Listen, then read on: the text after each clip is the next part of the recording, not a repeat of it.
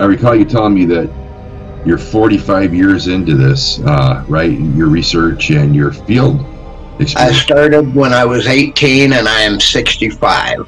Two winged things that appeared to be about 3.5 to 4 foot tall, kind of looked like gargoyles, sitting on a back road, actually where you and I will be going to film, and literally took off and flew right at me. I would say they were trying to get me to drive the truck off the edge of the road.